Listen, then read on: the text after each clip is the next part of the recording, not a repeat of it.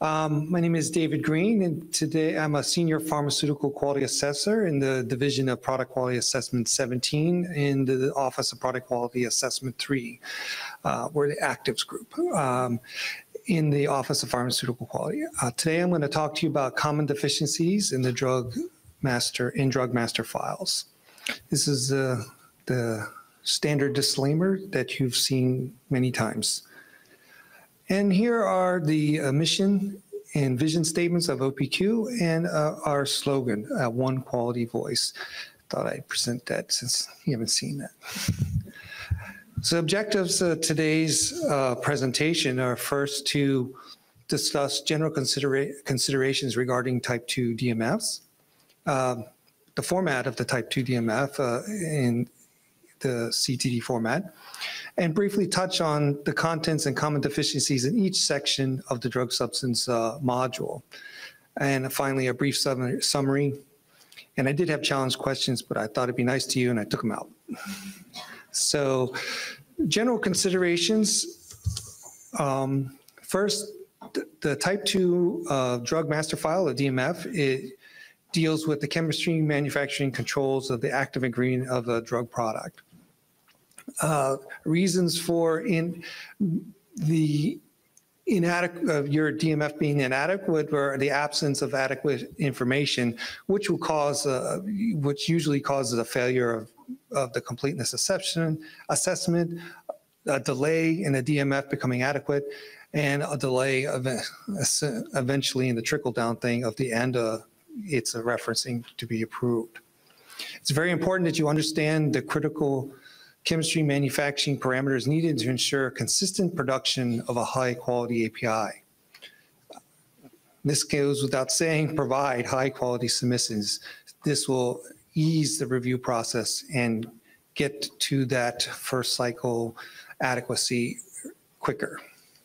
And finally, I have a request. In general, this is not a deficiency or anything. It's extremely helpful if applicants submit the 3938 form with their DMS submission. This makes a lot of critical information easily obtained upfront for our staff. The DMF follows the CTD format for the drug substance module. And so there's really 7 sections: the S1, the general properties; S2, the manufacturer section; S3, the characterization; 4, specification; 5, reference standard; 6, the container closure system; and finally 7, the stability. And that's kind of the format of the talk. I will go through a section and deficiencies, so forth. So the S1 section comprises of 3 submodules, the first being the nomenclature module. And this is basically every name you can for your substance, the international non-proprietary name, the INN, or the compendial name if applicable, chemical names, other generic names you give it, proprietary names, the CA chemical abstract service registry number, just how you identify. Second subsection is the structure. And again, it's the structure of your API, including the stereochemistry if applicable, the molecular formula, and molecular weight. And finally, the general properties section. And this is your physiochemical properties and other relevant properties of your substance. And that can include, and not limited to, physical description, pKa, polymorphism, solubility, characteristics, hygroscopicity, melting point, chirality, isomerism, etc.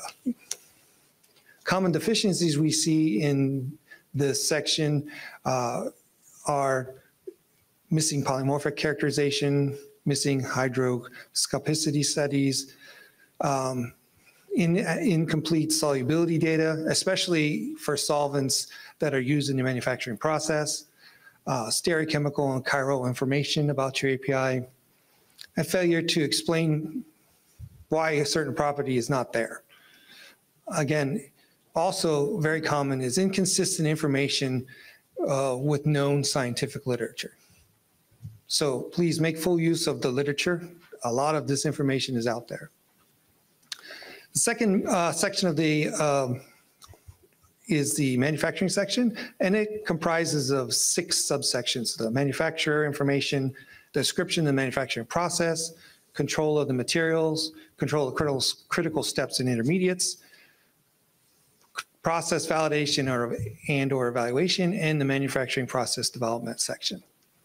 Common deficiencies in this section are failure to provide all the information on any or additional contractors involved in your manufacturing process, release testing of the drug substance, and that includes the name, the address of the facility, and if there's FEI, DUNS numbers, and so forth, and the responsible person of the facility.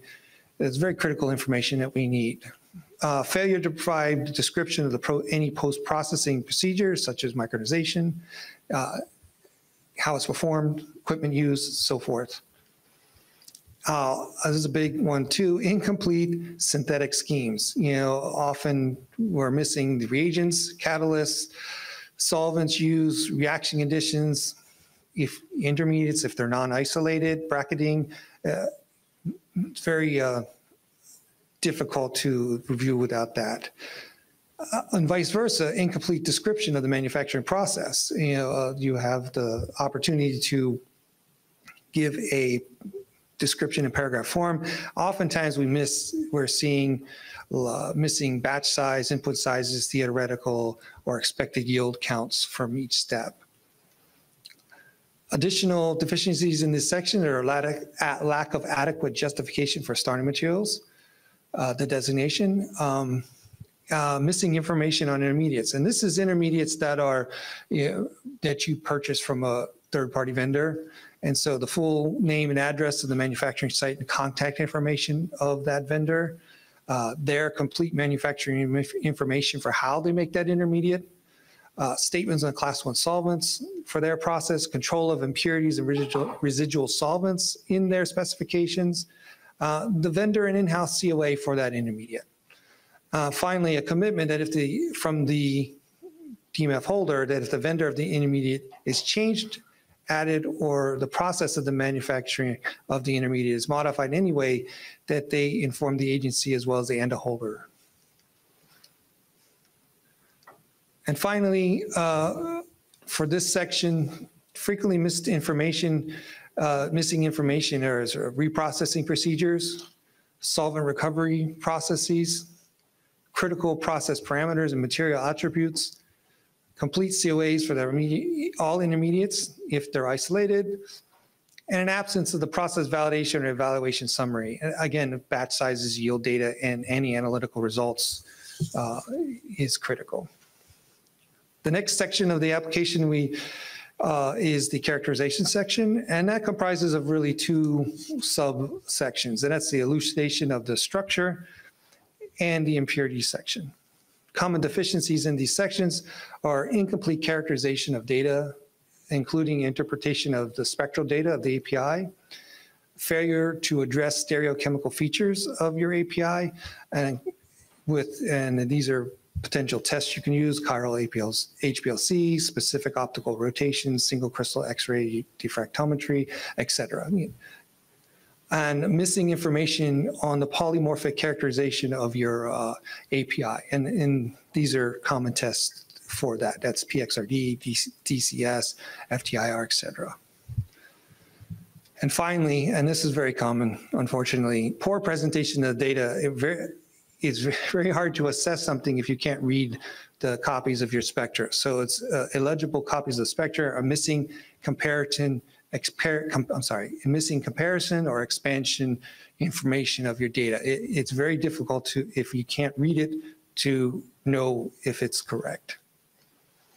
Finally, for this section, missing impurity information. This is new from the last time this is presented many years ago, but M7, failure to provide a complete hazard assessment summary of all potential and actual impurities in this section. We often see missing residual solvents and inorganic impurity assessments, and identification of impurities in a way that we can understand them, or in the sense provide the IUPAC name and the chemical structure.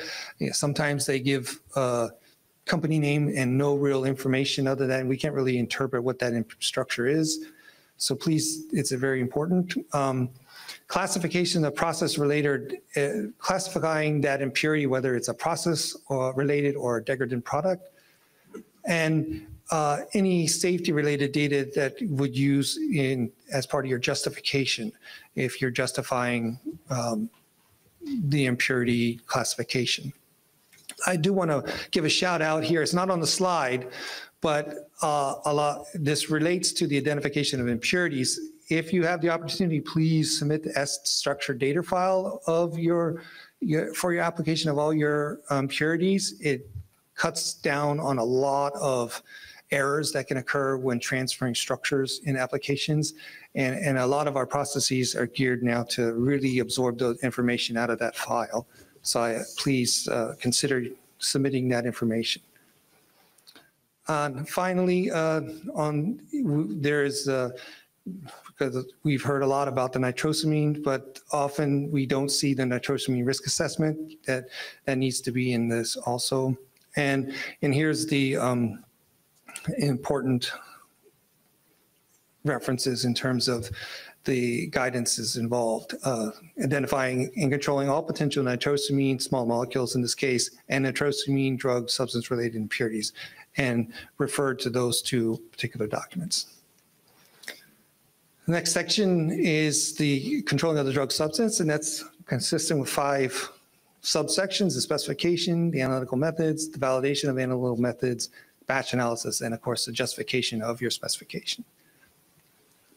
And deficiencies we commonly see in this section are incomplete specifications, specifically agreement of your specs with the USP monographs available and ICH-Q3A R2.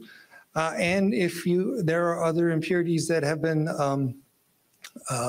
listed in other compendial monographs that might not be in the USP, it's good to address them.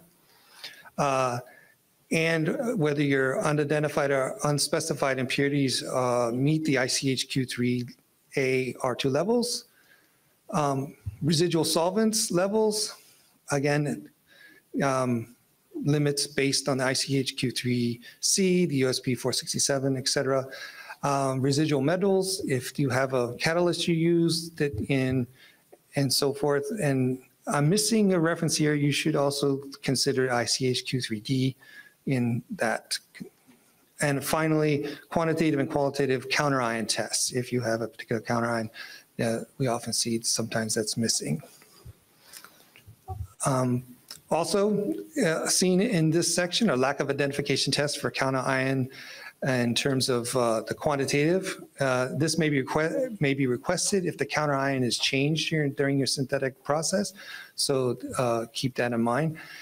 And also missing stereospecific identification tests for chiral drug substances, and there's the reference. Finally, failure to include USP identification tests as part of the drug substance specification. One last slide on these S4 deficiencies. Quantitative results are not reported in actual numerical values. This can be troubling. Failure to control potential mutagenic impurities, and we saw that this goes in hand with the impurity section. And in terms of identification with documentation of the impurity, and again, controlling it per the ICH M7. And M7 has many options to control these impurities. It's not just a limit. And if you do choose to control certain impurities, that higher limits are justified with the pharmacological or toxicology studies. Failure to provide equivalent studies between the in-house and USP method. We often see failure to demonstrate stability indicating criteria of your assay or related substance method. And that it could include no or inappropriate stress conditions, missing peak purity data, missing mass balance between assay and related substance results, representative chromatographs of your method. It's important to provide that as well. Finally, incomplete batch data, and that includes whether the batch data, the batch size, manufacturing date, manufacturing site, et cetera. the purpose of the batch, which is validation or stability. And also failure to provide justification for a specification, maybe based on, but not limited to, your development data, ICH guidelines, batch analysis data, TUX data, stability data, USP, and other compendial monographs.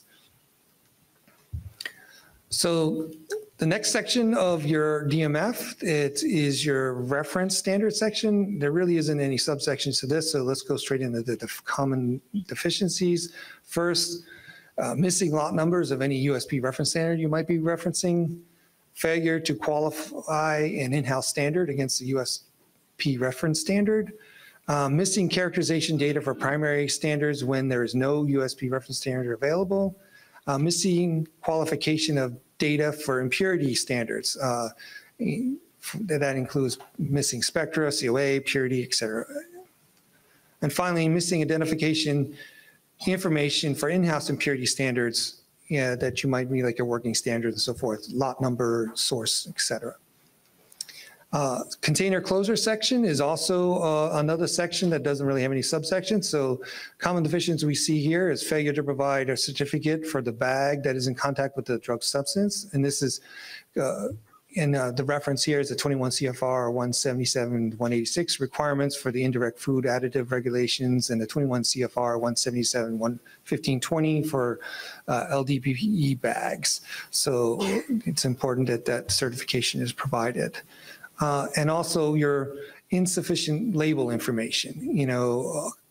The label should have and not be limited to the name of the API, batch number, storage conditions, retest date, manufacturer's name and address, date of manufacturer, net weight, gross weight, and a caution statement, et cetera.